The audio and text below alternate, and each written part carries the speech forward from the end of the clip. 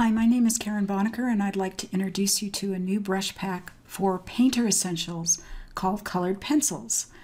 I really enjoy working with pencils, especially colored pencils. Very versatile variant to work with. But let me show you basically how to work with these brushes and to get the best effects.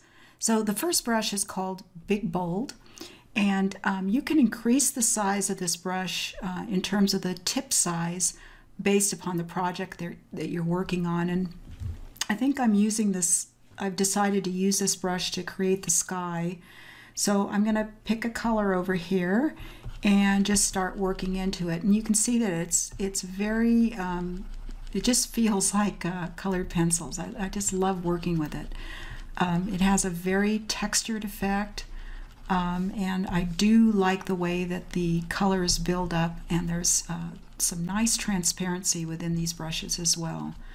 So it's a really beautiful variant colored pencils to work with to create the effect of very traditional colored pencils. So I'm just going to pull in a few more colors here just to kind of show you how these blend so nicely. And they all basically are going to be working with paper texture, so you can always apply that as well. When I'm picking colors, typically what I do is use my Alt key on my keyboard to pick additional colors that I want to work with.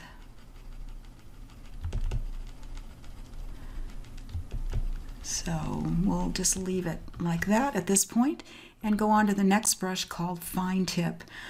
This one is great for using in areas where you really need to have some more control, some finer control of certain areas.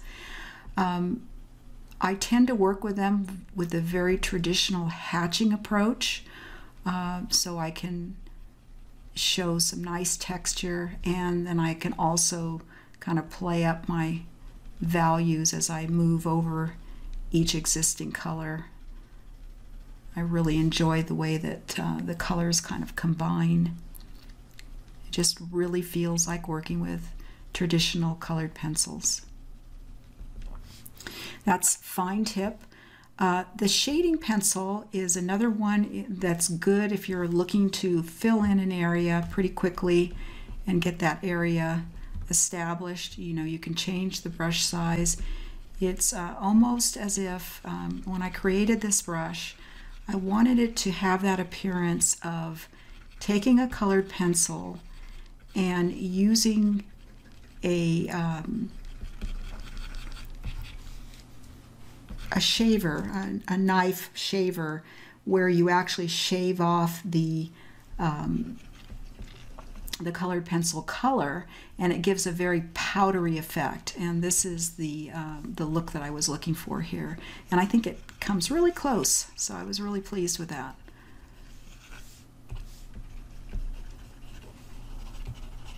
So good again for covering, you know, big, bold areas that you need to get in quickly.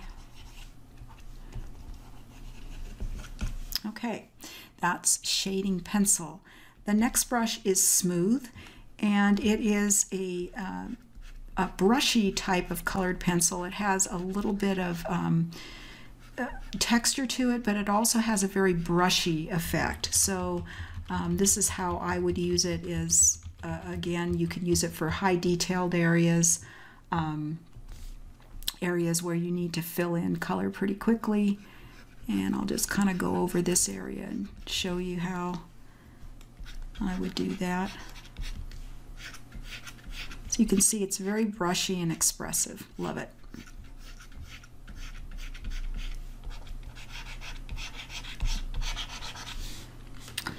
That's Smooth. The next brush is Smudge Pencil, and this one is important that I show you the technique for using it. So I'm going to zoom in a bit here and go over to the side so you can see this. I'm going to pick, for example, this nice purple here, and I'm going to put in some brush strokes. You can see it picks up paper texture. It's picking up that nice sandy pastel paper right now. But what is key here is as I keep going over these areas, you can see how I put more pressure on the brush, or firmer pressure on the stylus against the tablet. Notice how the edges start to blend, and I can actually blend with this brush as well. So if there are areas here where you want to blend colors into existing colors, then keep the pressure down on your stylus and you'll create a nice blending quality with still lots of texture.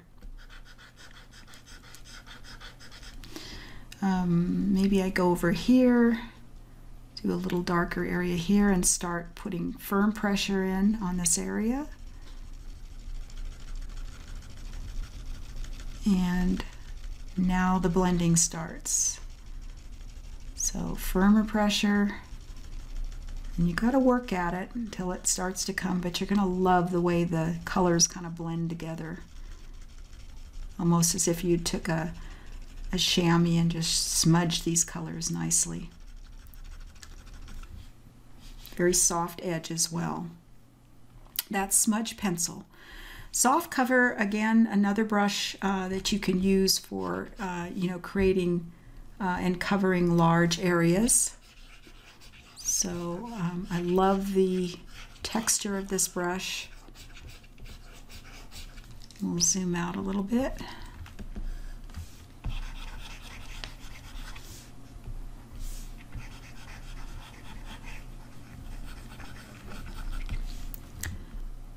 And you can use it, see the nice sandy texture you get from the paper texture it's picking up. And again, this one, as you put firmer pressure on it, you're gonna get some soft edges and blending as well.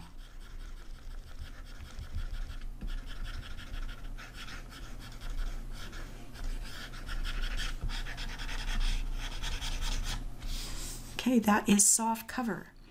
The next brush is a soft edged blender, and let's just pick some areas here and do a little bit of blending.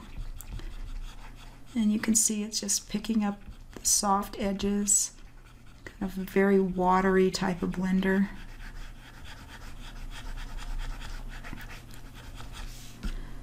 But the idea with colored pencils is to build up these value areas and then create these nice sketchy marks.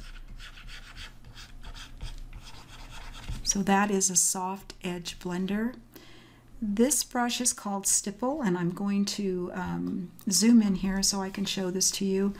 I'm going to start with a real dark green as I start to stipple in this area. And it's the same effect that if you were using a colored pencil and you were using a dot or stipple effect, a stipple brush stroke or stipple stroke. So you want to fill in, might even go a little darker with that. You'll want to fill in your darkest values here. This is real nice when you're using it for creating trees and textures within the trees. So we'll get that stipple in. And we'll go right down into that area, that corner here, get nice and dark. And then we'll work our values up. Okay, so as we go in more to the middle area, we'll bring the value of that color up a little bit, a little lighter. And then as we get to the top where most of the highlights are, then you can add your nice little highlights with a stipple brush as well.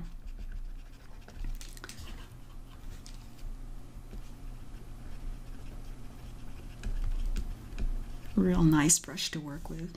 I've also used it for creating texture, like a good example would be maybe if you wanted to create a little bit of texture on the stairs here or anywhere. I've used it to create sand, little stones along a river. So pretty versatile variant. Stipple, and the next brush is Tortillon Blender, and this one I'll use up here in the sky so you can kind of see how this one works. Very traditional type of blender, and I love the way it doesn't disrupt too much. It keeps the edges pretty intact, which I like. So anywhere where you're looking to blend, one of my favorite blenders.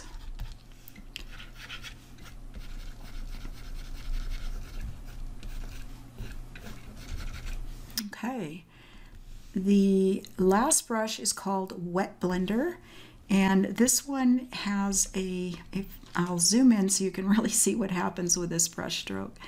You can see that it has a very wet appearance. It really moves the colors around, and it's a nice little brush for, you know, creating texture or creating a little bit different effect in certain areas that you might want to play with.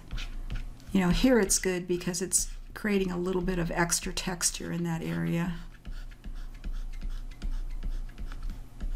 Use it to pull out a shadow here on the side.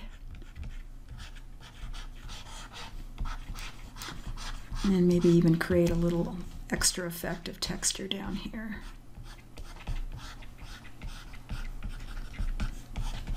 And that is the Wet Blender.